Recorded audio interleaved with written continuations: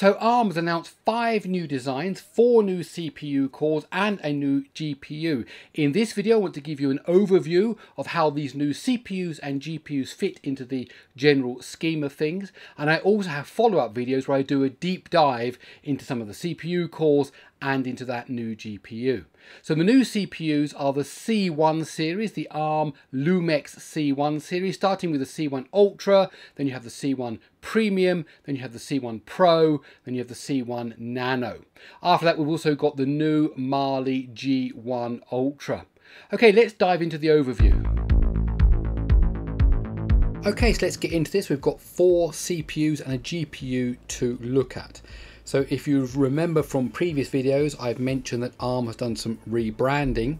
So now the mobile processors are known as the ARM Lumex lineup. Platform really is the word they're looking for. We've also got this ARM Neva, which we haven't had any announcements yet. We already know about ARM Neoverse and so on. So we're looking at new things that have been announced in the ARM Lumex platform. Now, this is something that happens every year. 2021, we had our first ARM v9 processors with SME2, and then we went through consecutive years, and now here we are in 2025 with the Lumex CPUs. And the big thing here that we're going to talk about a little bit is this has got SME2, so that's Scalable Matrix Extensions version 2, and we'll talk about that in a moment. So what has been announced? Well, basically we've got a new CPU cluster. So remember, these CPU clusters, depending on who it is that's making them, can have different cores in them: small cores, performance cores, workhorse cores, and so on. So we've got a whole bunch of new cores, and we've got the new Mali G1 Ultra GPU. There was also some other stuff which I won't cover to do with system interconnect and the system memory management unit. Okay, so what we're looking at here is a double-digit performance and efficiency gains in the CPU. Everything's got SME2 available. It's ARM 9.3. It's targeted at the 2nd generation of 3 nanometer. Of course, it can be built on older generation of 3 nanometer or higher if that wanted to. We've got a new ray tracing unit inside of the GPU. It's Android 16 ready. That's what it's been aimed at. And also, as I said here, there's this new interconnect architecture, which we won't cover much at all. So this is the 4 new CPUs. Now, last year there were 3 CPUs available. So your little core, your high-end core, and your flagship core. And now we've got 4.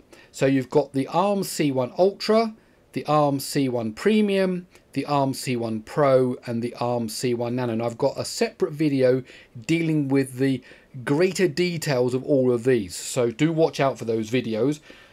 Now basically these two, the Ultra and the Premium, are the successors to the Cortex-X 925. So we no longer have the Cortex-X line, we have the C1 Ultra and the C1 Premium, and we guess in other years the C2 Ultra and the C2 Premium, and so on.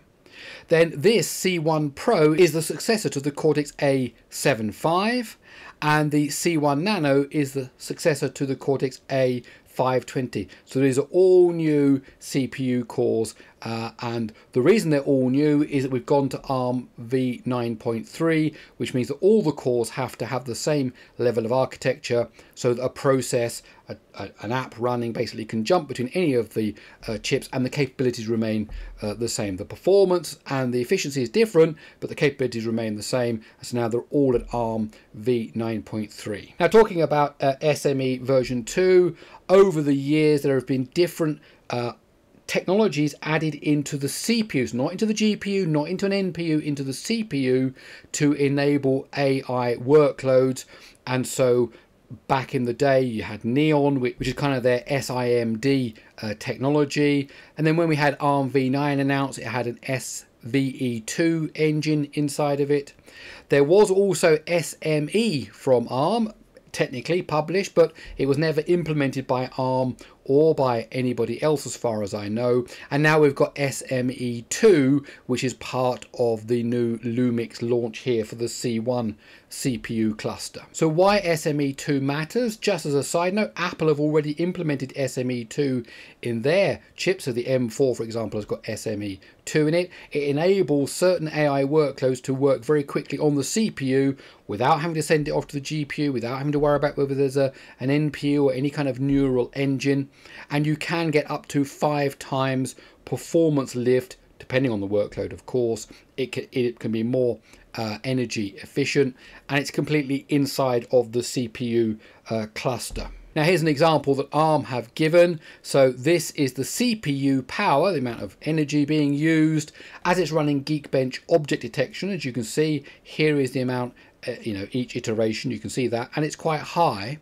Now when you run that same one with SME enabled, and the Geekbench has SME code in it, so it's doesn't happen for free, it's got SME code in it, then you can see that it's much lower energy usage, and actually the job finishes quicker. So there's a 12% performance gain and an overall 28% decrease in power. So that's the efficiency of SME2, but again, this is for AI workloads, and the code has to be there to utilize it. And talking of the code being there to utilize it, ARM of course are doing a lot of work to make sure it's there for everybody in the ecosystem and very easily to run. So they've been adding SME2, enabling it in all different places in the software stack, including inside of Android, including inside of various libraries.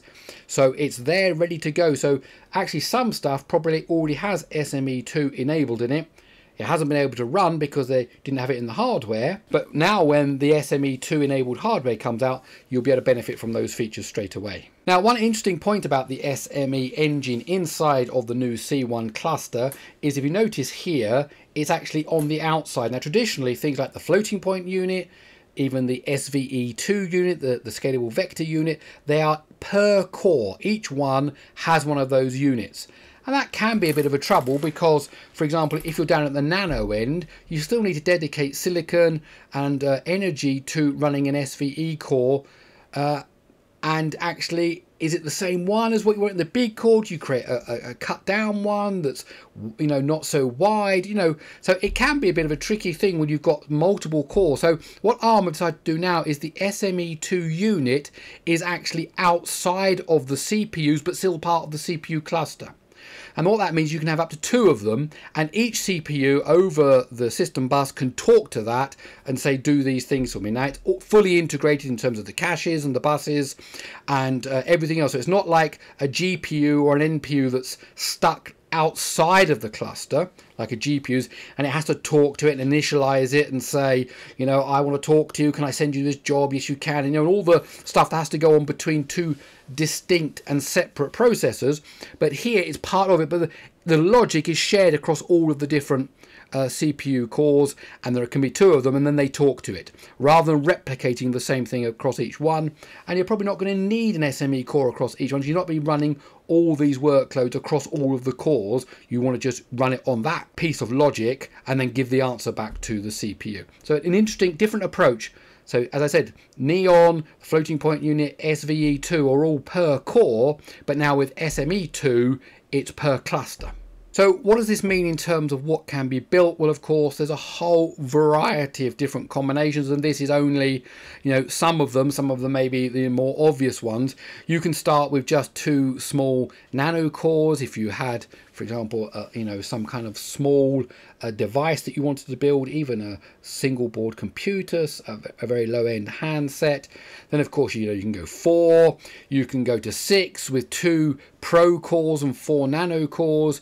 You can have 2 pro cores and 6 nano cores, so an octa core. This is really where mobile phones really start to take off. So down here at the low end, a 4+4, a very traditional setup for many years. A 1+3+4 setup with 1 premium core, and then you could have a 2+6 setup with 2 premium cores and 6 pro cores. And then you can even have a 2+6, so 2 ultra cores, 6 pro cores, and of course you can divide this up if you want. So it really does depend on what each OEM wants. But notice here that you get 17 times more performance versus just this simple. And these are all available in the same C1 line. ARM v9.3 SME2 enabled, and then the your MediaTeks of the world, whoever, can choose what kind of chips they want to build for the different levels of devices they're trying to target. Now moving on quickly to the GPU, so we've got the Mali G1 Ultra, 20% better performance. There's some improvements in AI, 9% less energy per frame, and that's without using any kind of upscaling technology to say, oh, I'm actually going to render less and then upscale. So that's 9% just on the same setup, and then a big improvement in the ray tracing unit. So that's a big item on this particular GPU. Now they're calling it a platform now because ARM are offering more and more services to its partners,